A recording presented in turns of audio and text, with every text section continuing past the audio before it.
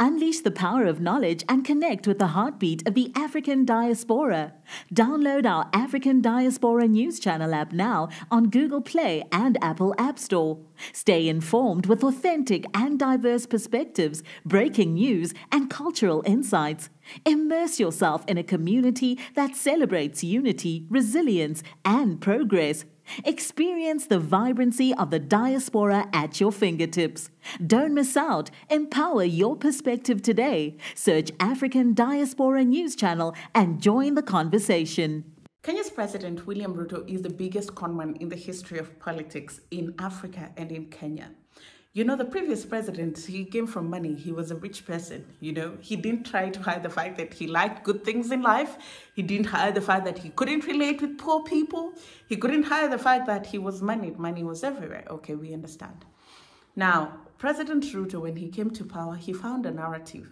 He said, I went to school poor. I went to school barefoot. I began selling chicken. That's how I made my money. I'm just like you. I'm actually just like you. And people were so bamboozled by this fake honesty and humility by this politician, and they bought it up. And now they sing the true colors of the man, that he is a bloody, hungry, greedy politician that will stop at nothing to use public resources to have a taste of the good life. And the problem is he's put people like him in office. Because please tell me why the president is wearing a belt worth thousands of dollars, changing watches that cost in excess of five figures in dollars. Tell me why he has designer watch collections, yet the salary of the president is known is $10,000 in Kenya. Yet the whole country is languishing in poverty. Where's this money actually coming from? And is this why you wanted to be president, you and your cronies? Hello there, how are you doing? Welcome to another episode of our conversations. My name is Ndera Ganga. I'm a business journalist by profession and a digital content creator. I love coming on here and having conversation with you guys about Black people, Africans, our empowerment, and how we can rise up and, you know, take our rightful place at the global stage. You can connect with me on social media at Ndera Ganga across all platforms. I want us to get to today's video because, and it's not going to be long, I'm going to keep it short and sweet because this is something that is really bothering me. President Ruto and his administration are making a mockery out of Kenyans because everybody right now is crying about how tough the economy has actually been. But guess what these boys from Rift Valley are doing? They're wearing designer clothes left, right, and center. Let's start with the most recent one that caused controversy in Kenya because the president was attending an event, and guess what? He was wearing a watch that is worth $40,000. He's been presidents in Kenya earn $10,000, yeah? He's been president for a year. Let's do the math. Okay, maybe he can afford it, right? Please tell me why last year he was again in a watch that is 6 million Kenyan shillings, again, about 45 million. Please tell me why last year he was wearing a belt that was worth about 428,000 Kenyan shillings. That is about 30-something thousand dollars, or give or take. Please tell me why. Tell me why. Tell me why. I'm trying to find the name of that belt. Yeah, and he was in church actually. This is the most annoying part, that he can wear such an expensive belt for daily errands. It's not that important. Yes, he was wearing a belt. I'm trying to look for the name of the belt because here they've just indicated the price. The price of the belt was $28,000, right? These ones are not stating the name of the belt. I want to get the name of that belt because people are actually playing with Kenyans. How do you do this to your people? How do you do this to your people? It's a gold buckle Italian belt. I'm just trying to get the right name because I don't want to butcher the designer, because I cannot even afford it. Yeah, it's called a Stefano Ricci belt. Why is he wearing Bulgari? And it doesn't stop with him. Members of his cabinet, they got into power. Murkomen, who's always reminding people of how he went to school when he was so poor. He went to school barefoot. He's now wearing shoes worth 130,000. He's now wearing shoes worth 96,000 Kenyan shillings. He's wearing shoes worth $1,000 and above. You cannot convince me that they're rich and they're looking for alternative ways of spending their money. Rich people buy yachts. Is this people that have gotten new exposure to money, looting it, having no single idea of what to do with that money, and splurging it?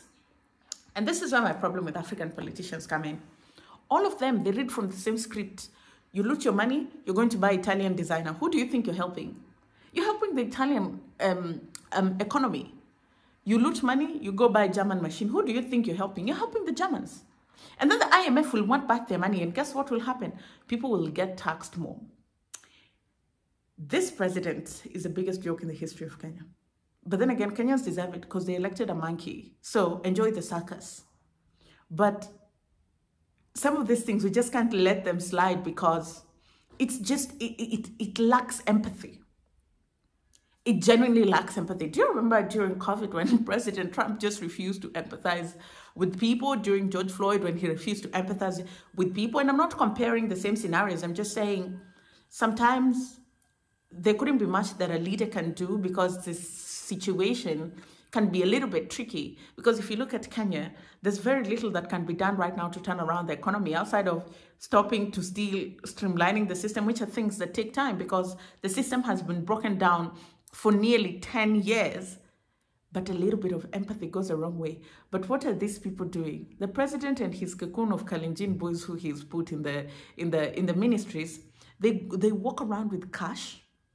They walk around with so much money, organizing football tournaments, giving out that money, yet people are dying at the National Hospital because there aren't enough doctors. There are over 4,000 unemployed doctors who take 7 years to train. It costs so much money, so many unemployed nurses. The man is always on the presidential jet from one country to another with a begging bowl, begging and begging and begging, then comes and bamboozles the people and tells them, I'm looking for jobs abroad. Which jobs? Will you keep quiet? Which jobs? Which jobs? Every other part of the world is grappling with high unemployment right now because the business environment is really tough. And while you're coming to lie to them on their faces, you're wearing Bulgari. He's wearing Bulgari while coming to lie to somebody who's not eaten the whole day. He's wearing a belt.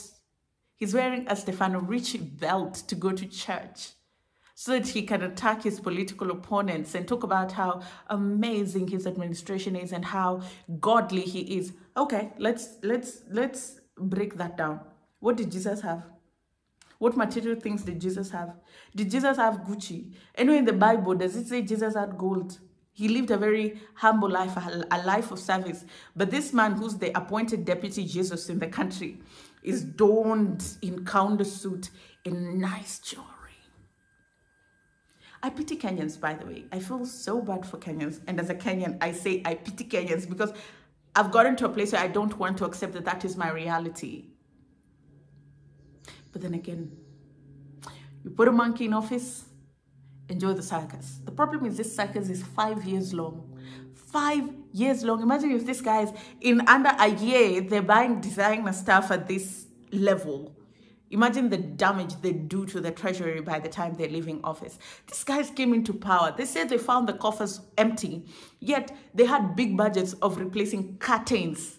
Curtains! They said they found no money, but they had big budgets of replacing cars. The other administration had cars, they left cars, but these guys said, we want new cars. And I think that should have been the wake-up bell. That these people are greedy, they're power hungry, they're very materialistic, and they are village boys who've gotten exposed to a little bit of money and power, and they are looking to soothe that bruised ego. You see the thing with poverty, I grew up in poverty, so I'll tell you this, it follows you everywhere. Poverty has this stench, you cannot wash it off. Wear Sauvage Dior, wear Tom Ford, wear whatever. If you're a poor person, if you came from poverty, wear whatever it is that you want. I see you, I see poverty. And that's exactly what they're trying to run away from. But then again, what they don't understand is even their children, they could be born in rich families, but we will still know your parents, they have some DNA of poverty in them. It takes so many generations to get acclimatized to wealth. That's why right now people are doing money aesthetic. Because if you look at those pictures, that jewelry is just sitting on the hand of that man. It's all blending. Like, it's not.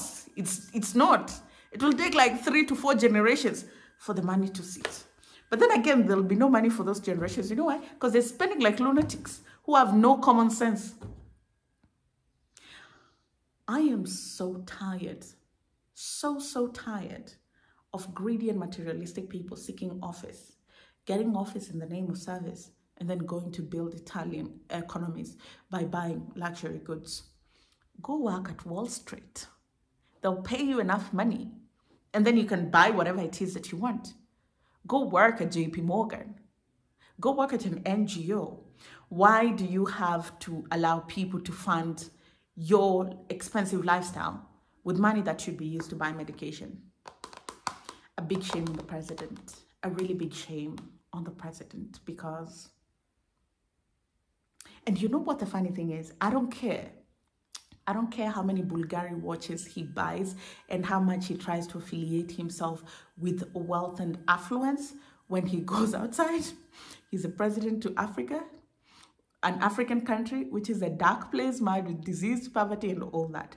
And until the day that the whole continent changes and the country changes, it doesn't matter what you drive. That's why when they went to the US-Africa Summit, do you know what happened to them? They were put in buses, because that's where you belong. In poverty, like the rest of the continent. And until you start doing right by your people, nobody's going to respect you. It doesn't matter what you wear. In fact, those guys, when you go to buy from them, they laugh at you in the changing rooms, in the rooms where they go to get those goods for you. They laugh at you because those products are not made for you. But here you are walking your dark skin in there, your dark Kenyan Kalenjin skin, Rift Valley skin in there to buy designer with taxpayers' money. Such a shame. These videos sometimes frustrate me so much. But then again, this is a very important conversation that we must have. Even if it's just one person, these leaders have to know that the future of the continent is at stake. And you either choose Gucci or you choose healthcare. And you know the funny thing about to end this video is you can perambulate all you want. But if your systems, if you don't build up systems, even your Gucci will not save you in times of need. During COVID, we saw so many African politicians die. You know why? They were used to this lifestyle where you amass as much wealth as you can. You go to Germany, you go to the US for treatment. COVID came, all borders were shut. Now you're stuck with the system that you refuse to build. Guess what? You will die like all the other people that have been dying in your country. You will go for an ambulance. It will not come. You will die at home like a rat. Just like your people have been. You know why? Because instead of prioritizing a functional healthcare system, you chose a Ferrari or a Lamborghini and a visa. You will die like a rat.